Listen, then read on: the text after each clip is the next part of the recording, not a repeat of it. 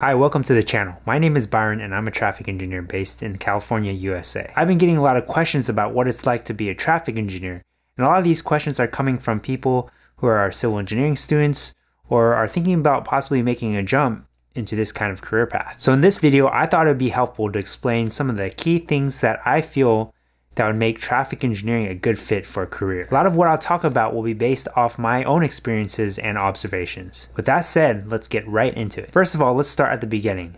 The majority of traffic engineers start their career by pursuing a bachelor's degree in civil engineering. As an engineer, there is an expectation that you'll complete a minimum amount of schooling. So I'm gonna say this outright. If you don't like math or science, civil or traffic engineering will be very challenging for you. There are two reasons why. First, you'll need to pass a lot of college level math and science courses. For example, when I was a student, I had to take multiple classes of calculus, and I also had to take differential equations and statistics. On the science end, I also had to take chemistry and multiple classes of physics too. It doesn't end there. Once you're done with those, actual engineering courses will also include a lot of math and science-based concepts. My point is, if math and science isn't really your thing, consider what you're really getting into. I'm not trying to say that you need to love every part of math and science or be really obsessed with it, but at a minimum, you do need to know that you're going to be immersed in it for many years. The second thing is, to officially become an engineer, there are licensing requirements that you'll need to get through. Here in the United States, we have the Fundamentals of Engineering exam, or the FE exam. And the purpose of the exam is that you need to demonstrate that you know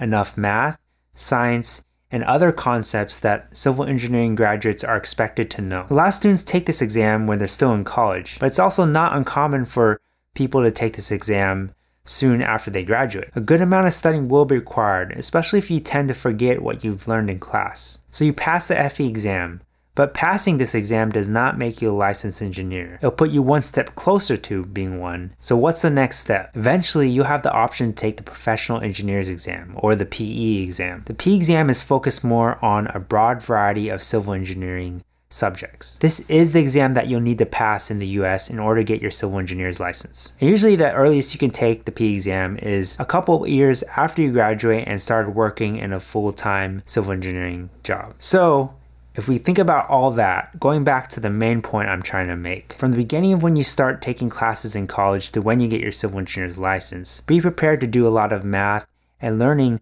of science and civil engineering subjects. So if you feel nauseous when you hear a lot of math and science, really think about if this is the career path you want to take. So let's say you're fine with all the math and science and the studying that it'll take to get your degree and license. That's great, but it's the first step. There are other things that will help determine if traffic engineer is a good fit for your career. One thing that I consider that's very important is having the right mentality and interests. Ideally, when I think about my career, I like it to be one where I would get up each day and actually would look forward to going to work. Realistically, it's my opinion that my career does not need to be my burning passion in life. What I do want to avoid though is having a career where I feel miserable and I don't feel like it's fulfilling or has any meaning. So here are three key things I believe every aspiring traffic engineer should consider when it comes to their mentality and interests. First and foremost, at the core of our job, our ultimate goal is to help people. More specifically, we help people so they can travel in what is often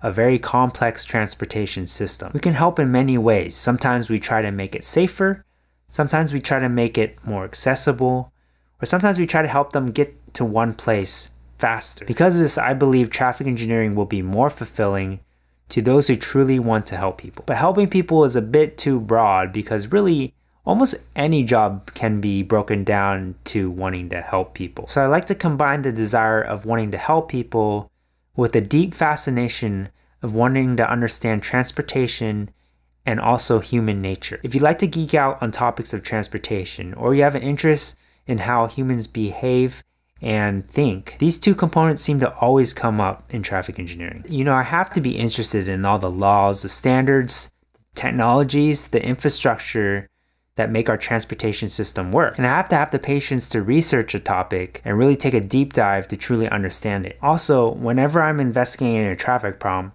I always have to think about how people perceive it and what they're thinking. So it's my opinion that if you have these three, which is a desire to help people, a deep interest in transportation, and also a deep interest in understanding human nature and how people perceive things and what they're thinking, then you'll probably find traffic engineering very engaging and also fulfilling and enjoyable. The other thing I want to talk about is the expectation of perfection and wanting to make everyone happy. Traffic engineering is a people-centric profession. What I mean by that is everything we do is deeply connected to how human beings travel and live their lives. Every transportation vehicle is driven or experienced by people. In addition, so much of what we do is affected by changing laws and politics. Because of that, all the predictability and unpredictability of human nature is inherent in our job. So I learned that expecting everything to work perfectly or for everyone to be happy is a recipe for disappointment. And here are some examples of what I mean. A road can be designed very well, but one day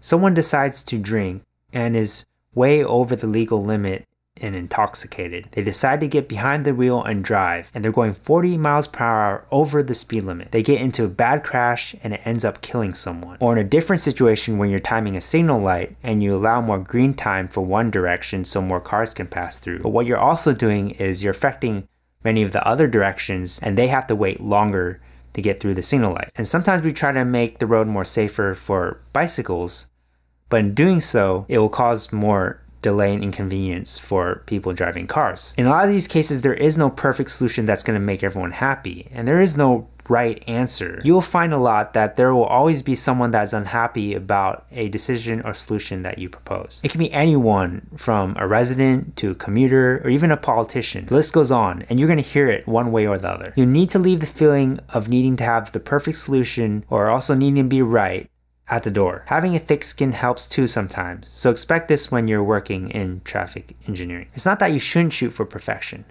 We should all try our best with the tools and funding that we have. But when perfection can't occur, it's sometimes best to be able to move on and not get too down about it. I believe if you can handle this well and gracefully, not only will you not go crazy, but you'll even find this work enjoyable. So those are some of my tips of getting a good sense if traffic engineering would be a good career fit. Of course, there are a lot more things to consider, but these were some of the main ones that applied to me as I continue and progress through my career. I hope you found this video informative, and thank you so much for watching. Subscribe if you'd like to see more content like this in the future. I'll see you next time.